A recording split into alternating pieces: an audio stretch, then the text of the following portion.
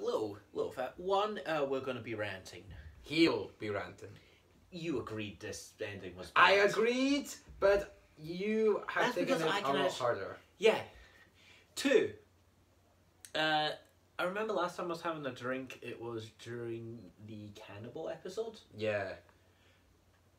Is it just every time I'm going to have a drink whenever we're recording this, the ending's going to be very talkative? I don't know. I feel like I'm thinking next episode might be better. Maybe you won't have fun. No, the cannibal ending wasn't bad. No. We just had a lot to talk about. I'm not saying the end, like, the drink doesn't mean the ending's bad, it just means we have a lot to talk about. Yeah, so it's true. But anyway, now that we've done the warnings, creepy ghost, not making sense of the rules that you established, and how can 2 minutes ruin a 45 minutes good episode? Find out in Torchwood. Which we will be explaining right now. Yeah, we really need to work on like the Torchwood intro. We really do. You're the editor here. Excuse me, but I'm not an expert on exactly what you want. It's you. I told you what I want. I want what would be good would be the Torchwood intro thing. Yeah. And instead of the actors' names, it's like Scottish Nerd, Supporter Ranger, and then when we get the Torchwood logo at the top of it would be two nerds talk about Torchwood. Well, that's it. Well, we just need to find time in the day to actually look up on how to do that. Yes, I will try because I think I got tomorrow off. You don't. I'm sad. No, I do we had more videos to do. Anyway, so this video starts with this guy giving random trivia facts, and at first I was like, "Did we put it on DVD? Is this like some documentary?" Because, pardon me, I really saw this as like some weird documentary thing. Turns out this guy's dead and he's a ghost.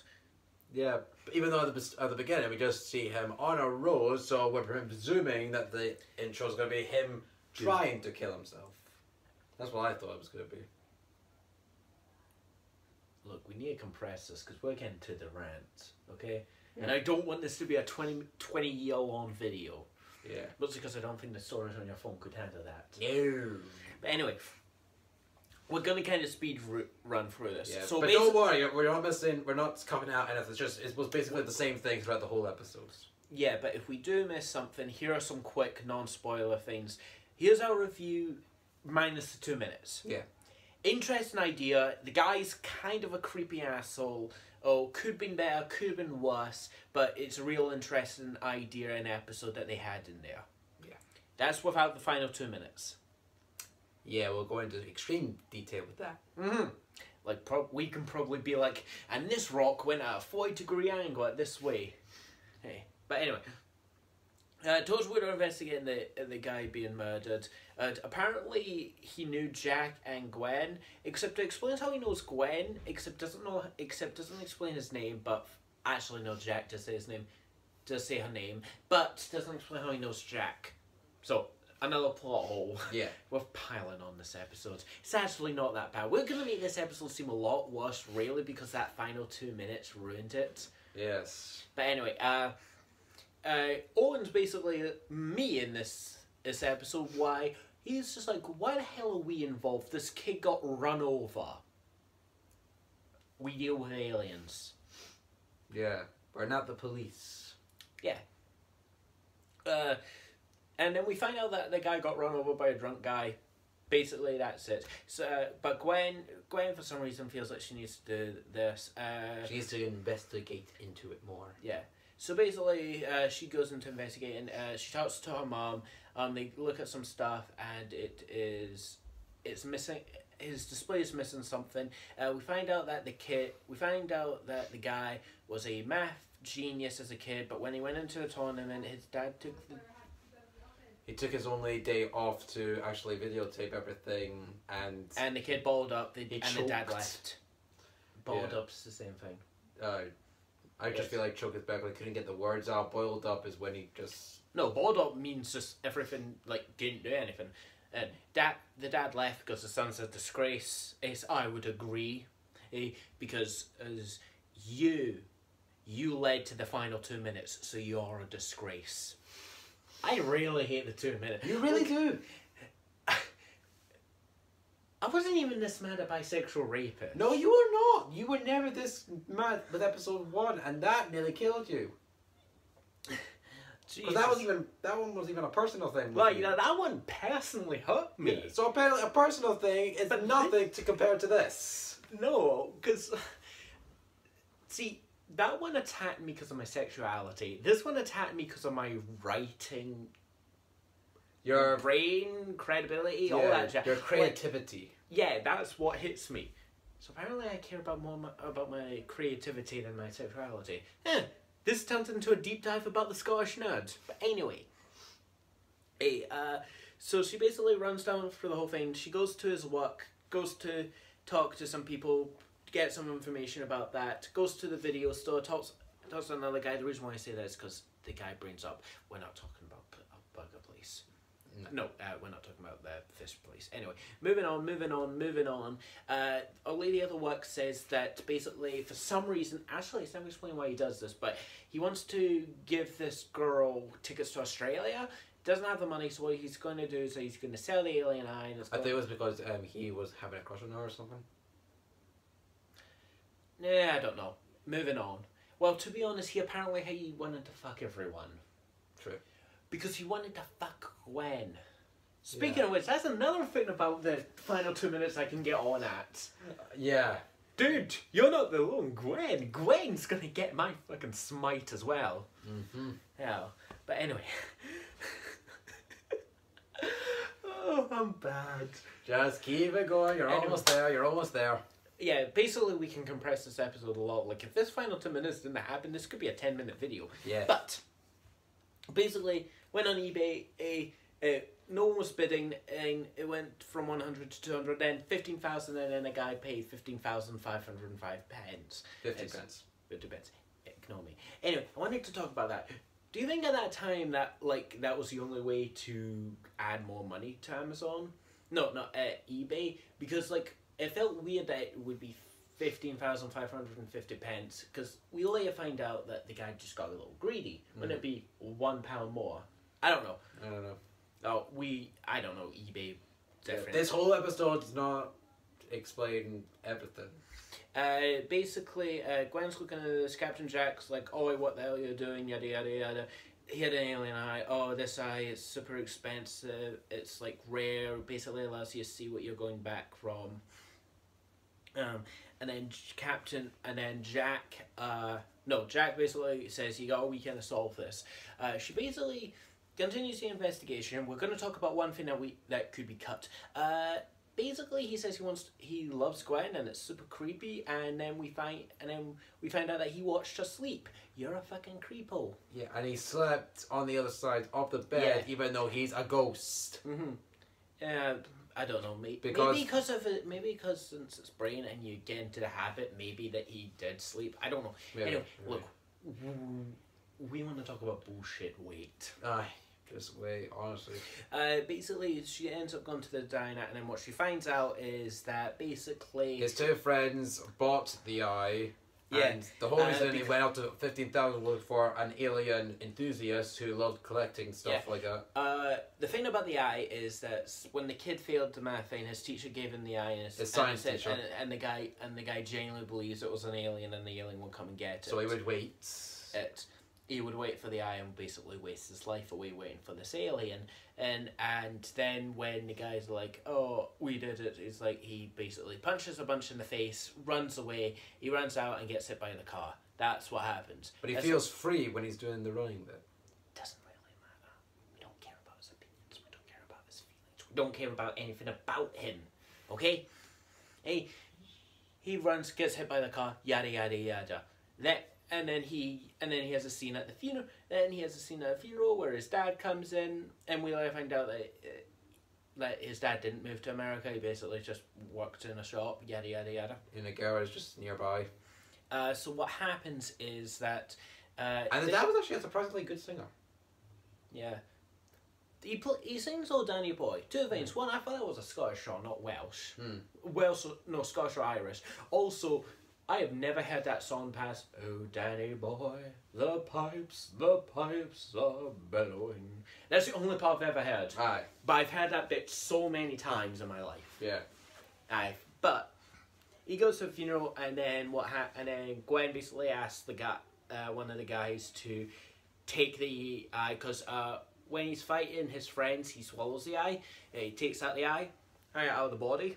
Yeah, out of his And then Gwen goes to visit the mum. The dad comes in to say hello. Oh, the ghost is like, well, I don't know what I'm going to do anymore. Torchwood come in. She gives Captain Jack the eye. Warning, warning, here it comes. Oh boy. Give me a sec. This is it. This is the bit we've all been warning you for.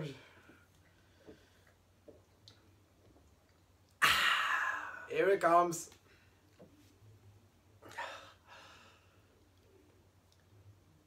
Okay, so the dad comes in and he starts trying to make friends and build his relationship. The ghost guy starts whittling off facts like he did at the start. So I'm like, oh, this is the end of the episode. We're going to zoom out and it's going to be the end of the episode. Bada bing, bada boom. Next time on Torchwood, some people from the 50s come in. And then Gwen is walking in the middle of the street and is about to be hit by the car. Here it comes. Then... Oh, here it goes. Here it goes. And Ghost tries to save her. And he fucking does. He somehow... doesn't become a ghost anymore, pushes her out of the way, lands on top of her, he's alive, she is surprised, everyone's surprised, because, you know, he was fucking dead. Apparently everyone could see him now. Yes. Sorry, Neil about. Pardon me. So then, Gwen fucking snogs him, which I want this to be remembered, Gwen is fucking engaged or married. We had a slight debate on this of whether or not are they engaged or married. Doesn't really matter. But here's a little list. Owen, shagged. Captain Jack obviously wants to shag. And then this guy Snog. Seriously, is there any guy on the show who hasn't fucked her? Seriously. This is a genuine question I'm now on that. Next thing we'll find out is, remember our police friend from episode 1 and 2? Next thing we'll find out that he shagged her. I'm calling it. I'm calling it now. Oh, so then, this is the most stupid part. Then, he floats up. He just starts going into the sky. Like the car from Grease. Because, you know, that made perfect fucking sense. Unless you go with the theory that the girl from Greece actually wasn't saved from drowning and that the whole thing is just her hallucination and the car gone up means she's dead. No. That's the theory. And that's a rubbish. No, he explains why the car floats up into the sky. No, the more theory is that the gas that they used made it more flammable, made it more float resistant to make it go faster. Like the science boy said, actually made it float up in the air. That's more of a theory. No, I'm going with the whole she's dying theory. And How do you explain the guy? The guy? It's a whole imagination she made. Her coma brain is imagining all of this. That explains why it is the most 50s stereotype musical ever, even though I'm pretty sure people in the 50s weren't that 50s. Okay? We see the leather jacket, slick hair. Did anyone actually dress like that? Probably. Probably. Hey. Well, to be honest, yes. Look, I don't even care we're getting off topic anymore. Yes. So then he floats up to the sky and dies and the planet zooms out and then bada bing bada boom, this episode's over. Okay, let's talk about this ending. Oh god, it's gonna let it out. This ending completely ruins this entire episode because this episode was actually a really interesting thing that kind of went on a lot of different things. Because I had kind of made some theories. Because when they're talking about the alien eye, halfway through I spoke to this guy and I said, I don't want there to be an alien. I don't want there to be an alien at the end of this. I don't want this guy to be right. I want this guy to have wasted his life on nothing. That's it. Bada bing, bada boo. I was right about that. That's good. Then, when she answers to Captain Jack, I asked him to pause it because I was waiting for Captain Jack to say, it's a fake. Owen then says, we still need to investigate. So then I was like, oh, could still be a fake, but we'll never find out, so fine. No, this has to be real, because then how do you explain a guy coming back from the dead? Coming back from the dead, that's one thing. He's a ghost, so we know how he does it in his thing. He pushes her.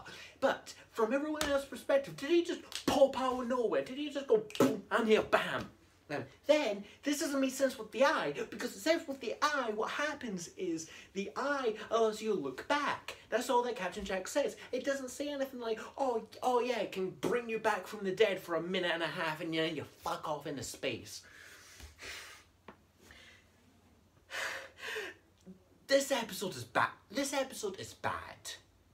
By the final 2 minutes. If you remove the final 2 minutes, this is a very interesting idea, but there are two major things that stop this episode from being the best episode, because if you change these two things, this could have genuinely been the best episode of Torchwood. One, the final 2 minutes. I don't care if you made my change or you changed the final 2 minutes. That 2 minutes ruins it. Two, the main guy. These kind of episodes can work really well of the ghost solving his own murder. The problem is, you need to be a very likeable character for this episode to work. The problem is, this guy is an idiot, thick, creepazoid who I am pretty sure saw Gwen naked. I hate this. This episode... I know what name this video. This video's called... How to ruin your episode in 2 minutes, and then it will be 2 hours talk about Torchwood number 9. Mm-hmm. I'm done. I'm done. I'm having a drink. I didn't like this episode. I'm done talking. You can finish this off. So obviously we are not naming this episode the best one we've seen this time. This is the worst. Yes. Like, fundamentally, we've had 2 worse episodes. Yeah. But they didn't... Sex, Cloud, and Cyberwoman. Those episodes fundamentally are worse than this, but they didn't have a bad ending.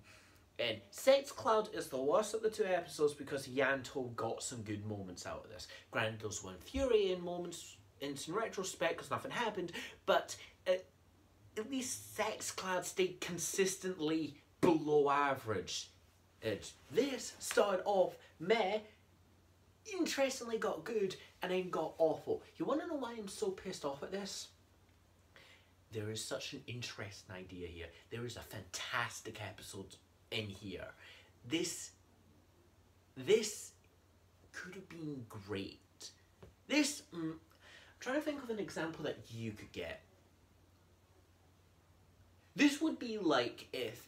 Because I've been rewatching some later episodes of In Space. Alright. And the final 2 episodes of In Space, they were promoting Zane's dune buggy of being able to do everything. This would be like in the Countdown to Destruction, and right before Andros made the big sacrifice and killed Zordon, Zane went, wait! My dune buggy! And then we see Zane just going around destroying all the United Alliance of Evil on his dune buggy. That's how bad this is. I really do think I'm done. I don't think I can talk anymore. Okay, you wrap this up. I will take it from here. You wrap this up. I'm going to check my emails. Okay. You can just calm down now. Yes, and we forgot to mention that when he was flying up into space, it was a bright white light, so obviously he's now gone to heaven. I said heaven. So there you go.